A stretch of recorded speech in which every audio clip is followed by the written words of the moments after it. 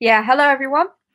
So I will kind of sum me up quite well there. I'm going to be talking about Binder. So let me just share my screen with you all. So first of all, what I need to do is to apologize for being that speaker who changes their title at the last minute. But don't worry, because I only added 2 words. So I'm going to be talking about sharing reproducible analyses with Binder at scale. But first of all, what I want to do is I want to thank all of the people on the Jupyter Hub and Binder Hub teams and the wider Jupyter ecosystem itself for all of their hard work and the diverse set of skills that they bring to this project. We really wouldn't be able to do it without all of the people we have involved in this.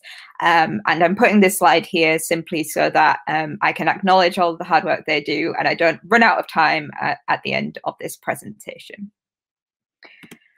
So what is Binder? We are a global community of data scientists and software engineers, and we are dedicated to facilitating reproducible research. The mybinder.org service, which I will be mostly talking about today, allows anyone to launch a complete interactive computing environment in the cloud simply by clicking a link in their browser. And here what I mean by complete is that everything is included. The code, any packages you need to run the code, any data, any pros, any assets, and such like this. Basically, what Binder does is it provides you the computational environment without all the pesky installation of packages. So this is what Binder looks like from a researcher's perspective. We have Jane here. She's written a paper based on her experiments. And what she wants to be able to do is she wants anyone to be able to reproduce, check, and verify her calculations. So what she does is she describes her experiments in a Jupyter notebook. This is a form of literate programming where you can mix code and prose and visualizations together, so you can get like the narrative of the code as you're running through it. And she also includes other resources like any source code, any data or media. And what she does is she bundles all of that together and she publishes it on a publicly hosted repository such as GitHub, Bitbucket, GitLab, and other repositories.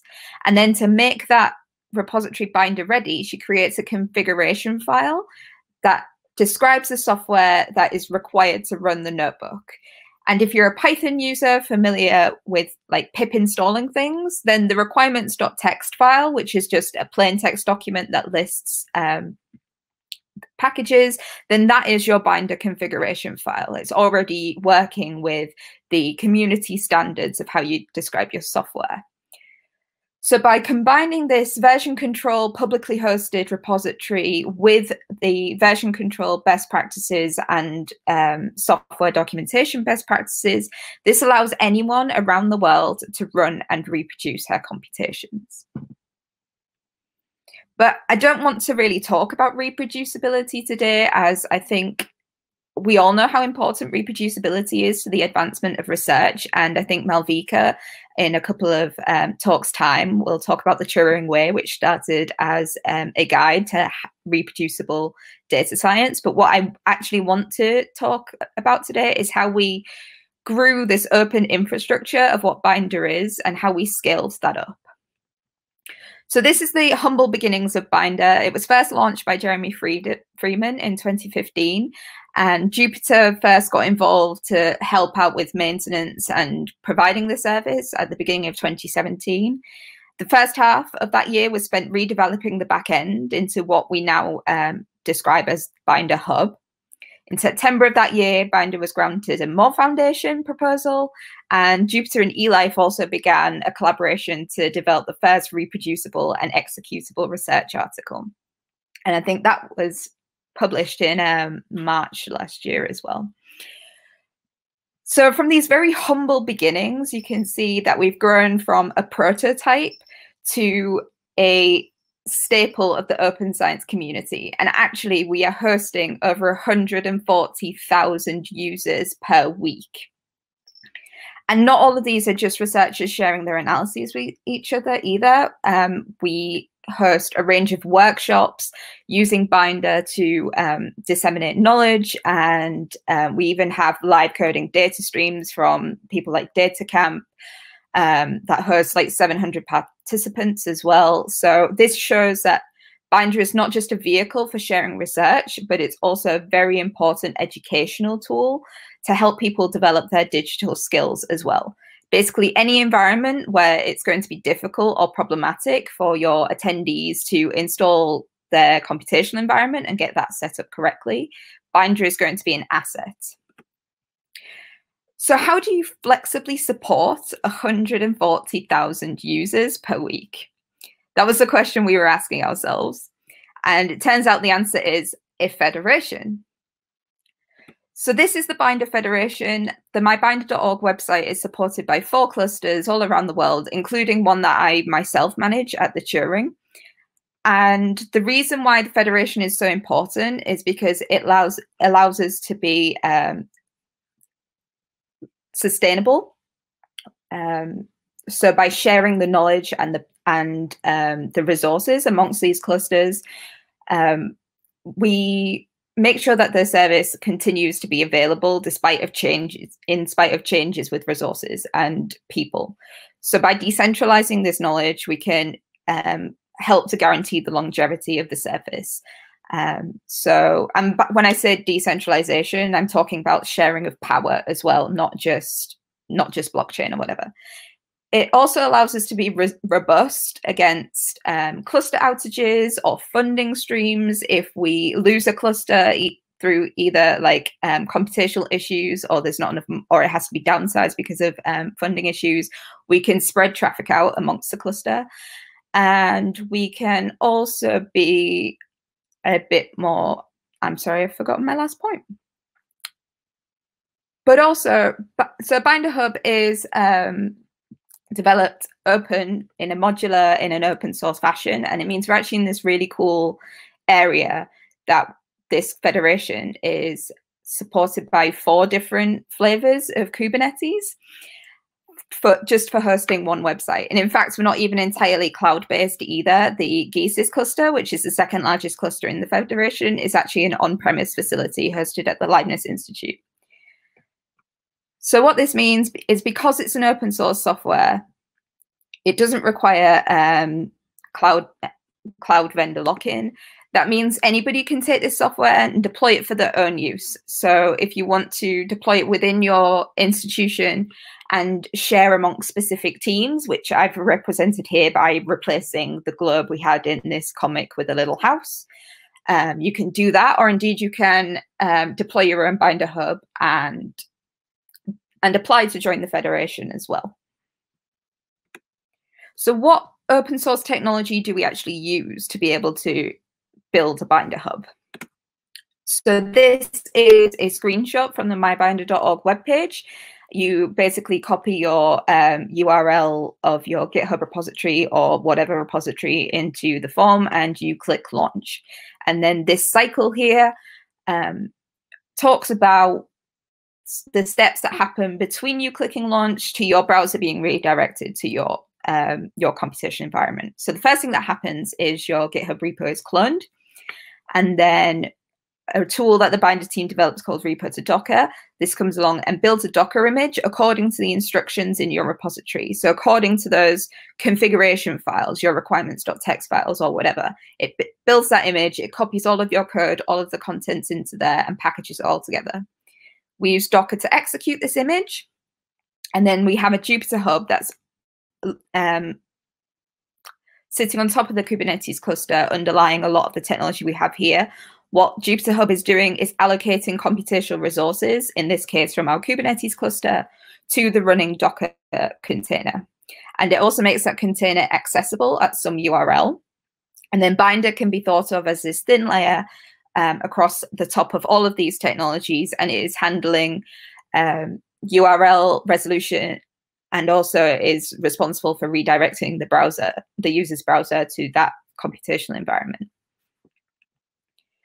So as you may have gathered, the Turing's collaboration with Binder is part of the Tools, Practices and Systems.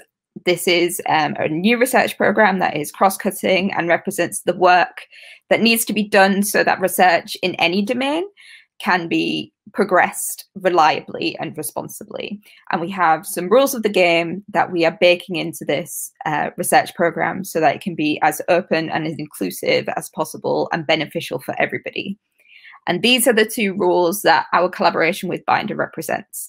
So by designing something that's inclusive and interoperable, we can pull in the diverse range of expertise from the entire Jupyter ecosystem and beyond, and we can get more people involved in participating. People can use this software for their own needs, or they can join the federation and help grow this community. In terms of leadership in open research, Binder very strongly believes that we're not forging a path, but instead we are listening to our communities, meeting them where they are, and implementing the features that are most useful for them. So these are some links where you can find out a little bit more about Binder or get involved. And I've got a couple of tutorials up there if you'd like to run through as well. And I also have this bit.ly link. If you remember, a couple of years ago, LIGO made the first discovery of gravitational waves. And what LIGO actually did was created a notebook that ran through the analysis of how they picked out that signal, and that notebook runs in Binder. So if you would like to be an afternoon astronomer, astrophysicist, please check out that bit.ly link, bit.ly/gravwavebinder, and you can see the power of Binder. I really recommend trying that link on your phone as well, and because this service does work in any browser. Okay, that is it from me. Thank you very much. Great stuff. Thank you, Sarah. Our next speaker is Georgia Aitkenhead. Georgia is a research associate at the Turing, currently collaborating with the UK autism research charity Autistica to build an open source citizen science platform investigating sensory processing and navigating environments. She's going to talk today about citizen science to empower, co-creating a citizen science platform. So over to you, Georgia. Yeah, so I'm going to be talking about a project I'm doing with Kirstie Whitaker at the Turing to co-create a citizen science platform. This is fitting into the tools, practices, and systems value of respectful co-creation, although arguably it fits into all of these. I think these are integral to the project. And it's at this interesting intersection of three different types of quite cutting edge methods for doing research. So we have participatory research, citizen science, and open source development. And I'm going to be talking in more detail about all of those later on. But first I want to give you some background to the project. So this is a diagram showing funding for autism research. And you can see this huge yellow line going up here. This is funding spent on biological mechanisms and researching that. But this is not a community priority. In fact, only 20%, 27% of UK research funding is spent on community priorities. There's an enormous disparity. How do we know this? Well, Autistica ran a very extensive priority setting exercise with the autistic community. Over 1,000 people took part. And they identified the top 10 questions for autism research. And one of the questions is around which environments are best for autistic people. So the research question itself comes from this extensive priority setting. So we're thinking of how can we investigate this? What's the best way of investigating this? We already know that 90% of autistic people have sensory processing differences. In fact, it's one of the diagnostics criteria for autism. But much of the research is lab-based, and we need to be able to translate it into the real world. So how does it affect people in their day-to-day lives? We have three goals we want to achieve with this platform. We want to share autistic people's stories and adaptive techniques with others who have similar experiences, educate neurotypical people to better support their autistic friends, families, and colleagues, and also advise organizations on how they can design and adapt spaces to improve autistic people's lives. Each one of these goals is directly impacting the relevant community. So let's talk some more about participatory research. Basically, this is empowering the relevant community throughout the research process. In order to design the platform at the beginning, we had lots of co-creation focus group sessions. There were some in the scoping phase that we couldn't record because we didn't have ethics permission yet. They were just for scoping. But since then, we've done 3 sessions, 5.5 hours long each. We did full transcripts. We summarized the transcripts and found some emergent themes. So they were coming from the discussions themselves rather than being imposed beforehand by researchers. And these all went through an extensive community review process before they were published.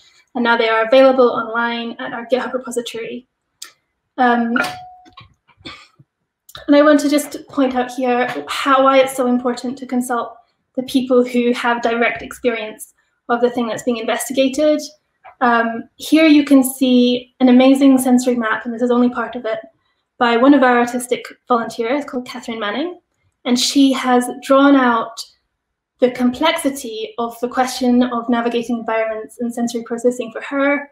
You can see that we would never be able to infer this nuance without having quite a rich qualitative data to look at, such as you get through conversation. But really, really crucially, participatory science is much more than just consulting. And here are just some of the things that I think it involves. Priority setting, as I spoke about before, but also decision-making, co-authorship, co-presenting, co-designing, community growth. All of these things, all of these areas are areas in which autistic people are not just subjects of research, but they are directing the research. So it's redressing quite an entrenched power disbalance that emerges in a lot of autism research, and I think that's hugely important.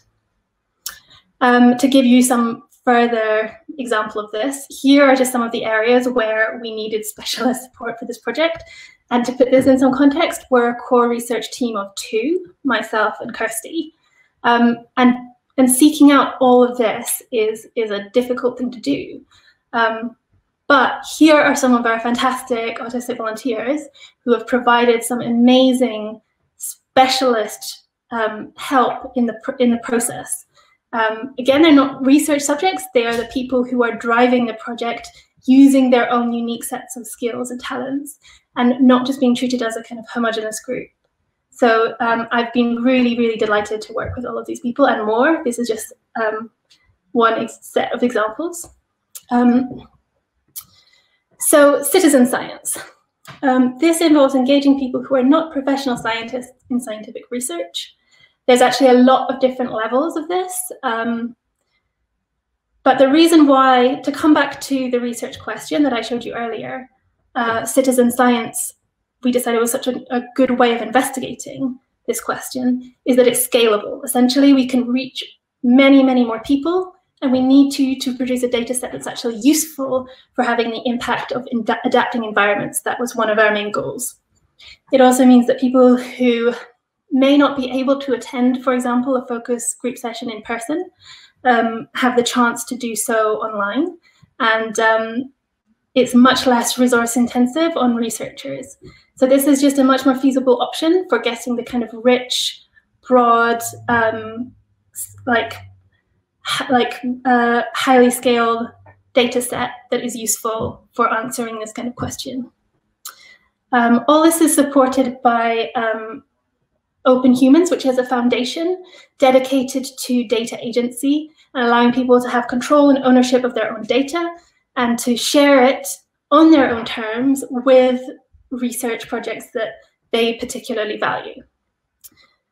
So this idea of having data which is fair, so findable, accessible, interoperable, and reusable is really at the heart of this project.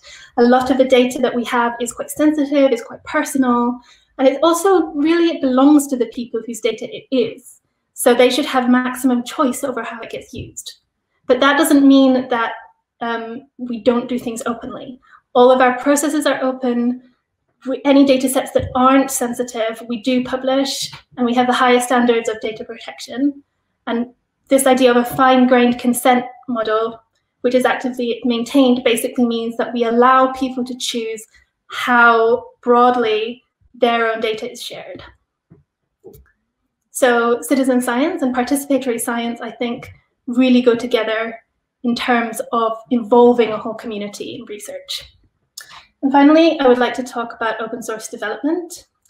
For this project, all source code is open and available to be used, changed, or shared by anyone free of charge. So everyone who's watching this now in this room, you can access our processes, our protocols, the data that we have depersonalized that's published here on our GitHub repository. I also think that open source can really help with community.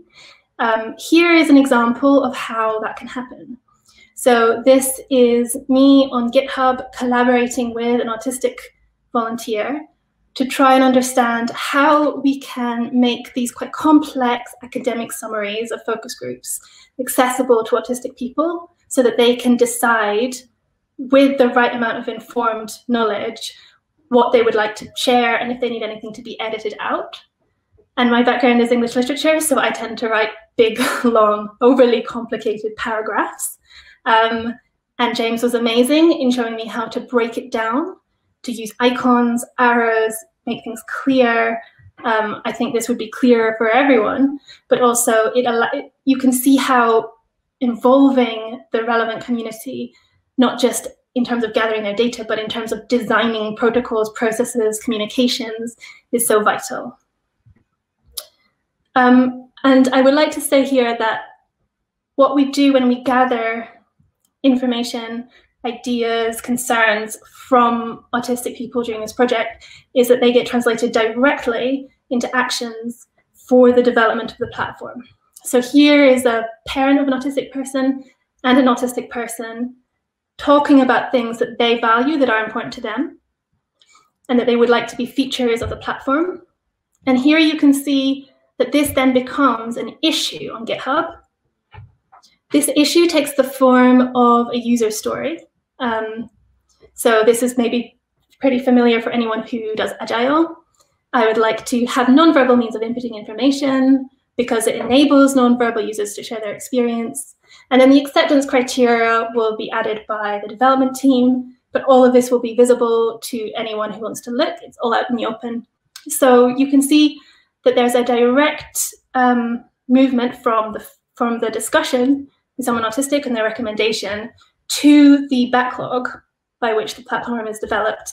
And our user stories actually link back to where that was originally discussed. So what you get there is you get the ability for scrutiny from the community, like we can be accountable and show, yes, we really are taking your views into account, but also it allows for more peer scrutiny. And anyone can look at the work in progress as well as the finished product. And so I think that's really important learning in general.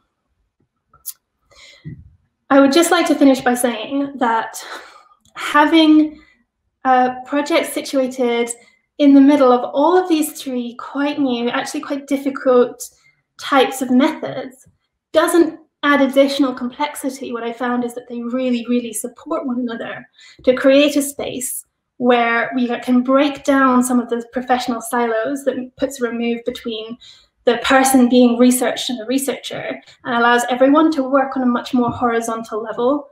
And of course, once community begins to grow, it can grow itself. So we can have, I've, for example, had lots of developers working and co-creating directly with autistic volunteers, and it's become this wonderfully decentralized process. And I think this is a really exciting thing.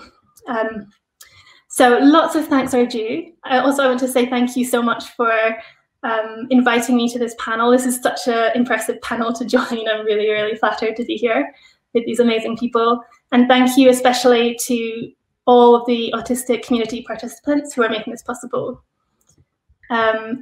Please do join us. You really can come straight to our GitHub repository, open an issue, pull request, comment, you can share it, you can join our newsletter.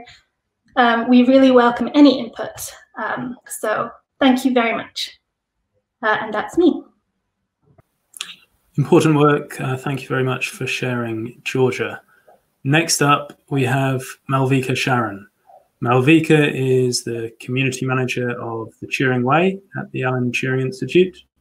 She works with a diverse community of researchers, educators, funders, and other stakeholders to develop the Turing Way resources and ways that can make data science accessible for a wider audience. Malvika is going to talk today about building a culture of collaboration in our research communities. Take it away, Malvika. Hi, everyone. I'm going to share my screen, but I've been asked to talk for 15 seconds. I would already start by thanking my other panelist speakers for already setting the stage for me. And I'm really delighted to be here. I hope that was 15 seconds. I'll start sharing my screen.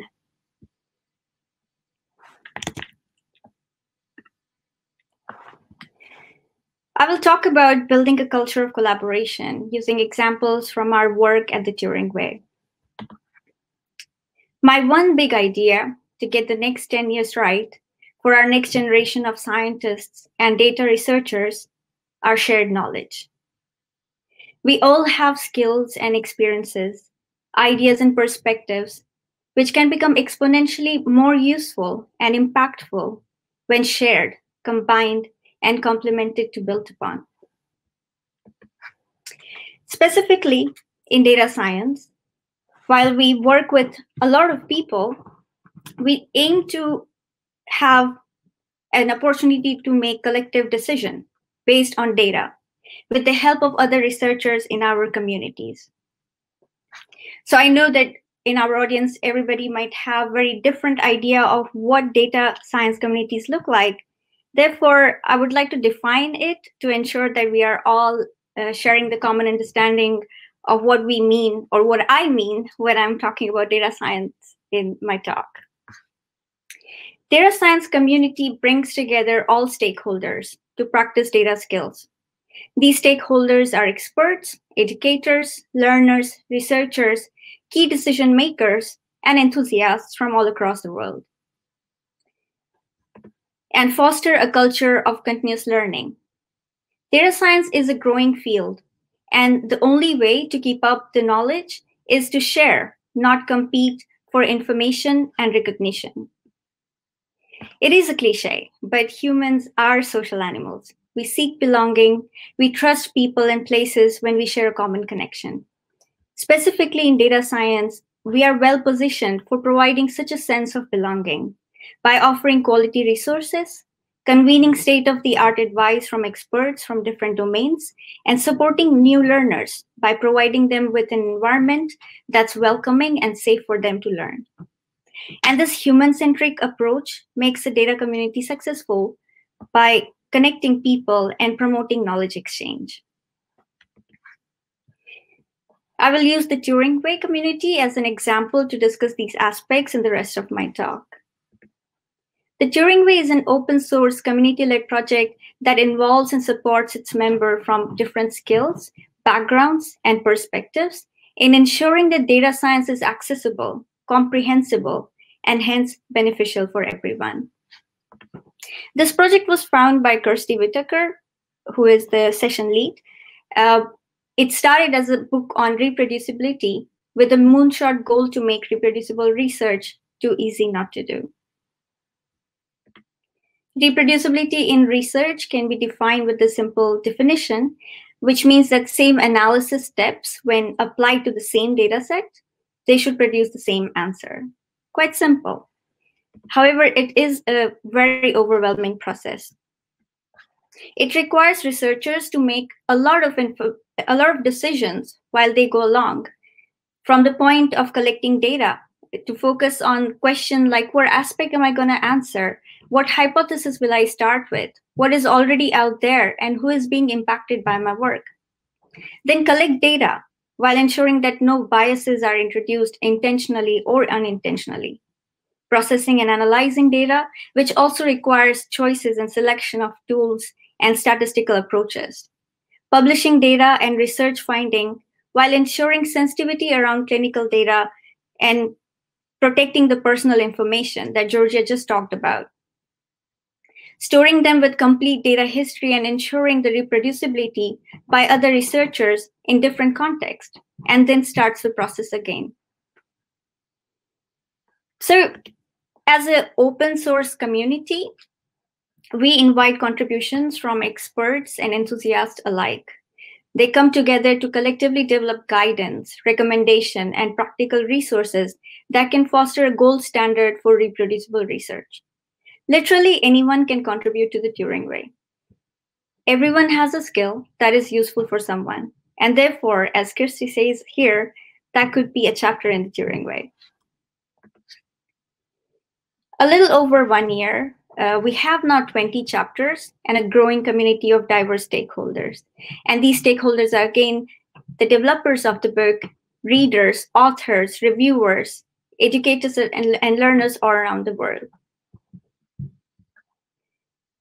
As the community is growing, our scope is also expanding. Our resources are now growing to involve more specific topics on project design, communication, collaboration, ethics, and a meta book on how we maintain this community. As researchers, we are given training on how to do data analysis, what statistical methods to apply, how to make choices for tools, and we are pushed to perform. And it is often assumed that we know how to collaborate, who to involve, what ethical decision to make, and how to communicate our research outcome. But the fact is, we are often not formally trained in these skills. Moreover, there are no incentives for doing these correctly. Often people face challenges and they have to figure out the solution alone. As a community for data scientists, in the Turing Way, we incentivize collaboration. We encourage people to share expertise. We invite them to bring their unique perspective and take pride in highlighting their work while enjoying this process of shared knowledge and ownership. It is really about the journey to reproducibility. We have over 150 contributors who are part of this journey, and we thank each of them for their hard work and contributions. Building community requires dedication and willingness to support and benefit all of its members. And therefore, we never take it for granted that we have this growing community. We are really committed to creating an inclusive environment for everyone to perform and be heard. From the beginning, we have invested in intentionally developing a culture that can ensure the sustainability of our work. So you've already seen this slide twice. We are part of tools, practices, and systems, and the Turing Way sits across all these themes. But for now, I will focus on leadership in open research, respectful co-creation, and transparent reporting. We use open leadership principle, which includes and puts emphasis on understanding. So your work is designed to be clear, authentic, and widely accessible. Sharing, so that your work can be reused, remixed, adapted, reproduced, and built upon. Participation and inclusion. So your work is actually designed for inclusion, to create a shared ownership and inspire contributions. With these leadership principles in its core, the Turing Way truly promotes a culture of collaboration. Collaboration doesn't only mean what project we are working on and what goals do we have in mind, but really about how we get there, which is about treating each other kindly, ensuring that we have a code of conduct so everybody feels safe in your environment while working. We intentionally build diverse communities and invite contributors. Like the project that Georgia just talked about, we also facilitate this entire process on our online repository openly. We clearly explain what this project is and how one can get involved, what are our participation guideline and code of conduct, who our contributors are. And with these, we want to not only ensure that everyone feels welcome, but we want to provide a platform that is intentionally inviting to the folks who are missing at the moment, or those who have been excluded from data science spaces, such as members from historically underrepresented groups.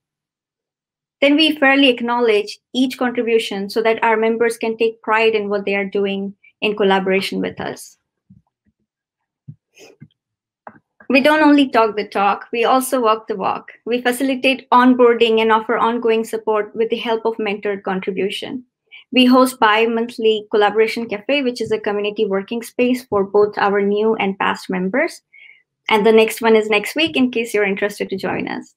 And we also offer shorter co-working calls almost every day. In the pre-pandemic time, we also hosted in-person Book Dash events that were a day and a half of sprint-like event where international participants will come together and work collaboratively to improve the content in the Turing way. Here are some pathways through which community members engage with us. So first is maintaining resources, which requires reading, editing, taking care of infrastructure, then supporting contributors in their own network, discussing their ideas with other community members, helping to translate our resources in different languages, fixing small errors, and ultimately help us design a better culture for a better community. Again, we don't do this alone. There's a lot of work that's going on from the community members. And therefore, I want to give a shout out to some people who are taking leadership effort in the community. So Martina takes care of Jupyter Book infrastructure, where our books are hosted online. Members from eScience Center Netherlands, Matheus and Carlos, they are supporting their local communities who are building mutually beneficial resources in the Turing way for their own community as well. Sarah is always the first person who would respond to the new contributors on Gitter channel or on the GitHub and help them orient with the project.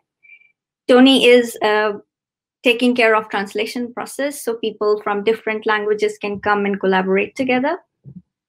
We often leave fixing bugs for our new contributors because we recognize that contributing to an open resource is quite hard. And the biggest challenge is to do the first contribution. And these small fixes of typos and reference, these really help them to get involved more actively. And finally, whenever we face a challenge, we feel like our culture actually improves a bit. As a community, we try to meet you where you are and offer different pathways to engage with our project. So with this, I want to come to the question, how do we get the next 10 years right? The Turing way is always a work in progress, as can be aptly matched with this quote of Alan Turing. This is only a foretaste of what is to come and only the shadow of what is going to be.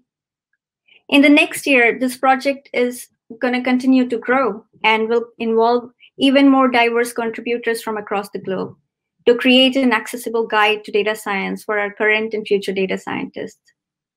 Data science is a field where now and in 10 years, nobody can be an expert of everything.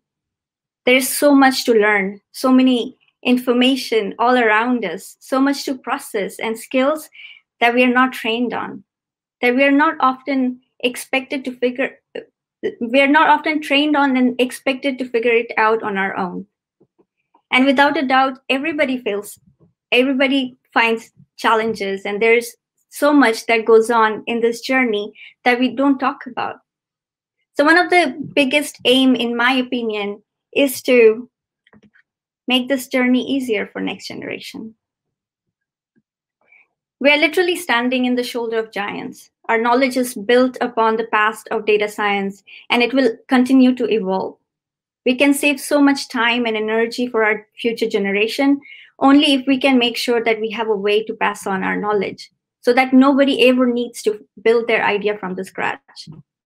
We can ensure that we invest in building an ethical and responsible culture of collaboration so that nobody feels the need to hoard information, but help each other innovate, bring improvement in their society, services, and products. Each of you have ideas that are worth sharing, and you can start sharing them today. With that, I want to ask you to respond to this question, which is, what do you wish you had known about data science 10 years ago? And would you like to share it with your future generation? You can reply to that through Slido. And I would like to conclude my talk by thanking Kirstie Whitaker for starting this wonderful project that I take absolute pride in facilitating. Thanks to all the members from our group and every single person in our community. So that concludes my talk. Thank you, Malvika, for another really great talk.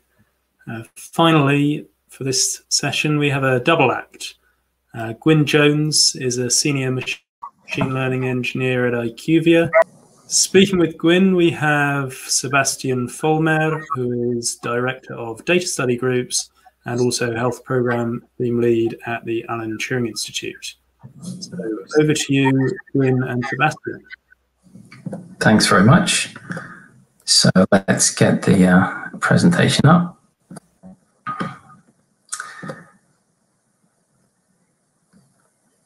Okay, there we go. So thanks very much, everyone.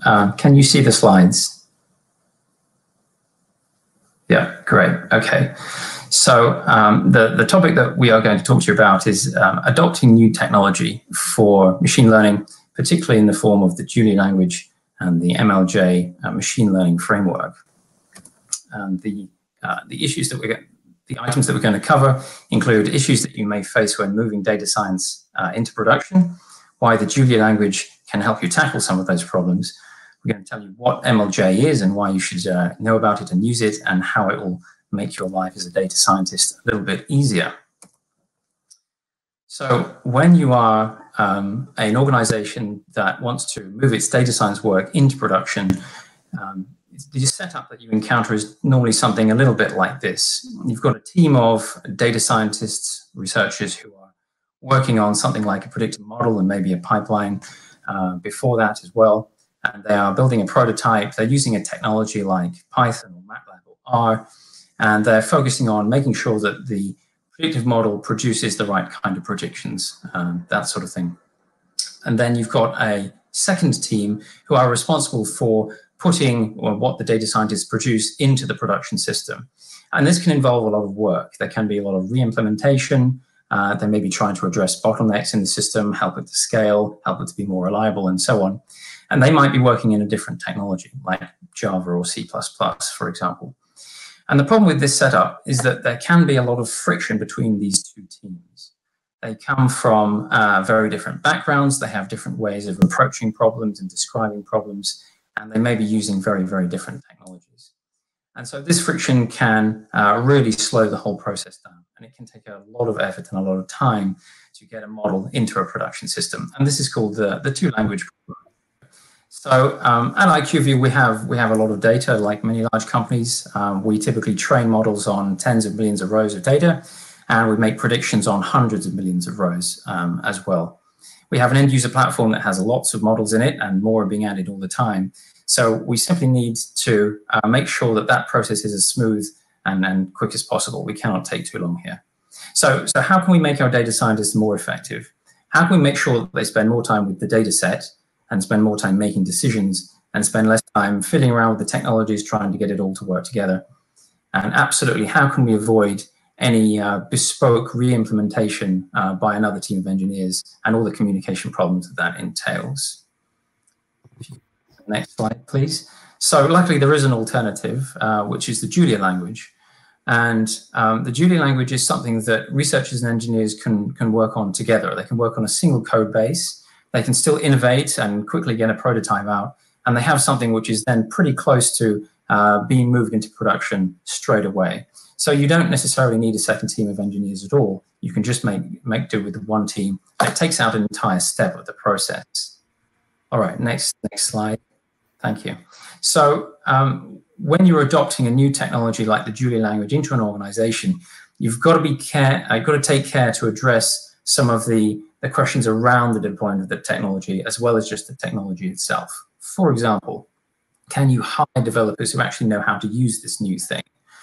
Can you develop at scale? So yes, you can start off, but then 2 or 3 months down the line, are you going to suddenly hit a roadblock where you realize that this is not supporting the scale and complexity of something that you're trying to achieve? Is the development low cost, which in this case means, can you make sure that you can implement something just once and skip out that entire second step? Do you have access to third-party packages? There's a lot of great open source work out there. You don't want to reinvent the wheel. So can you take what's out there and plug it into your system easily? And finally, can you lower the risk of adopting any new technology, which is when you start to depend on it before you're really comfortable with it and something goes wrong? So how do you sort of limit what might go wrong in the system?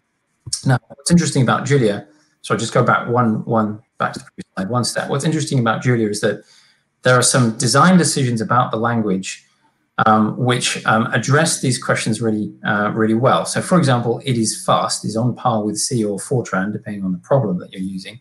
And so you never have to prototype in a slow language and then re-implement in a fast language. You can just do it once. Now, let's look at some of the other topics. So next slide, please. So the language is very easy to learn. It is aimed squarely at data scientists. It's based on things that they've seen before. When you first start out, it feels like a basic Python, and you can write it in a sort of Python style without worrying about the more advanced features of the language. You can sort of get something running, and then as you learn more, you can come back and add more complexity and add more capability in. And because it's so easy to learn, this means it's also very easy to hire for. So basically, you can take any developer with about 2 or more years experience in Python, and you can train them up to be productive in Julia in less than 3 weeks. And training material for doing that is freely available online as well. So you don't have to hire Julia developers, which is lucky because there aren't that many of them out there at the moment. You can instead make them yourself. And we've done this several times now, and it's been a good success. Next slide, please.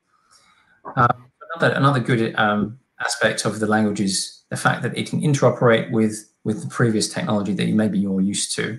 So you can bring in packages from R, Python, and you can use them very smoothly, just as if you're using a Julia package. And that means you get complete access to 3 entire data science ecosystems, and there are many, many things that you can find there to bring in if that's useful to you. But possibly more interesting is that you can do something called progressive development.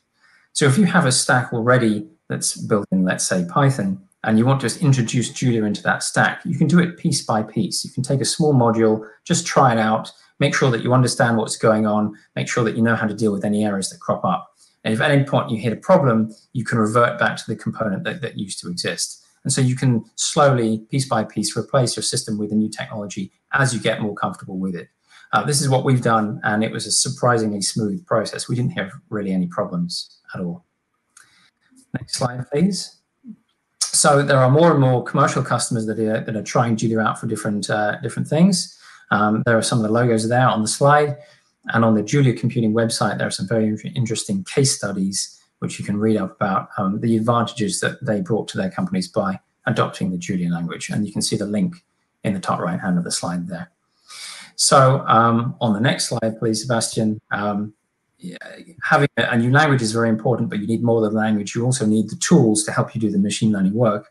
And at this point, I'm going to hand over to Sebastian to talk about the MLJ machine learning framework. Oh, sorry, I seem to have got distracted with childcare. Yeah, so Playmobil, like I was taking care of my 2-year-old and my 4-year-old, and so playing with Playmobil is great. You have this super amazing castle. You can shoot arrows. You have all these figures, but if you want to do something a bit different, it's hard. You have to start cutting things, and it becomes a bit ugly. So there's Lego, and Lego. You have this model. I really recommend it if you have kids at home. It's really versatile. You can have 3 dinosaur models, and even 15 more user-contributed models that range from snakes to fish to airplanes, actually. And so, what does it have to do with the talk of toolboxes? So, really, you want something fast. You want something like a racing car, but you want to be able to build it in a way that's really organized for you, that you have a workbench where everything is well organized and sorted. And that's what we provide in MLJ. So in MLJ, we also allow you to have your freedom. We will support you in building your snake-powered train. That's something actually my daughter built, and in the same way, we want to be able to be fully flexible. So, what is MLJ? it's a toolbox for selecting and evaluating, optimizing, and combining machine learning models. It allows for composability of machine learning models in a way that haven't been thought through. You can plug and play. You can take ODE models from applied math and plug it in with deep learning models, as well as sort of more standard machine learning models such as trees, and support vector machines. And we sort of coined this learning networks, if you really plug and play with different concepts. It's well structured to aid an analysis. It helps the user to choose models by saving a lot of metadata about the models. Is this model applicable in the current situation?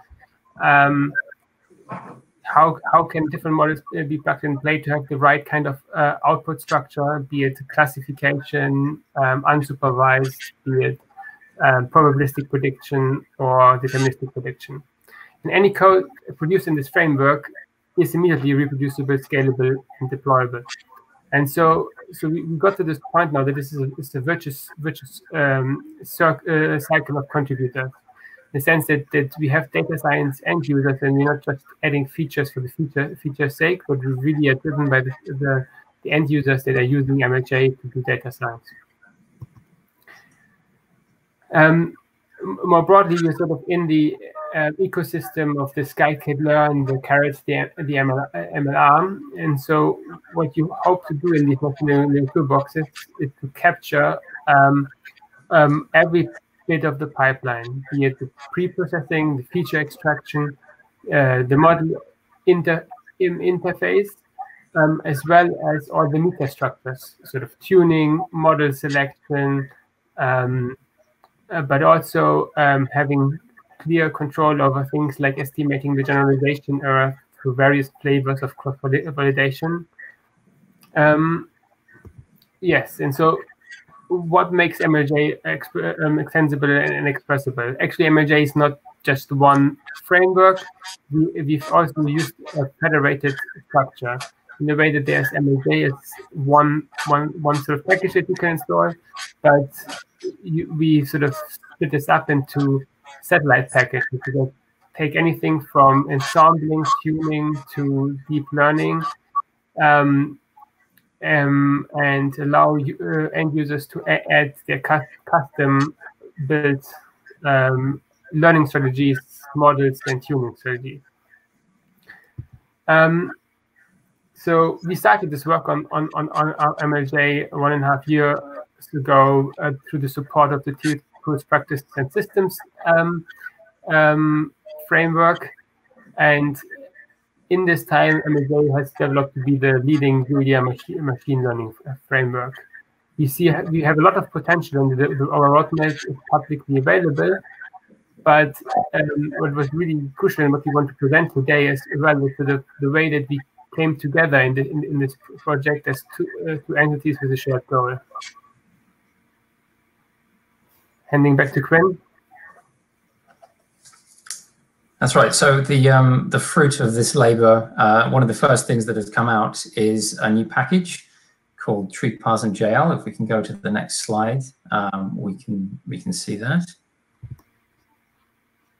There we go. So TreeParson is the result of some joint work between IQVIA and the Alan Turing Institute. It brings automated hyperparameter tuning to the MLJ framework, which is a boon for the data scientist. It's one less thing for them to worry about. They can leave the hyperparameter selection to MLJ and focus on the data. This is a port of an older Python package called HyperOpt to pure Julia, and it just plugs into MLJ, so it's very easy to use. If you're a Julia user, you can install it right now. Go into your package manager and type in add TreeParson. And if you want to find out more information, the repo is linked there on the top right-hand side of the slide. There we go. Just some acknowledgements. There's a wide range of people from both organizations who put in a lot of work to make this thing a reality. So thank you very much, everyone, for all your hard work. And then on the next slide, we have 2 online tutorials using Binder. So this enables you to try out MLJ and TreeParson without installing anything locally. You can do it all from your browser. So please do follow those links. and give it a go. Yeah, just like if you want to hear more, we run a full 4-hour workshop on MLJ as part of JuliaCon, which is also online now. It's everywhere on Earth. Looking forward to see you there. Want access to more CogX videos? Subscribe now for free at cogx.co.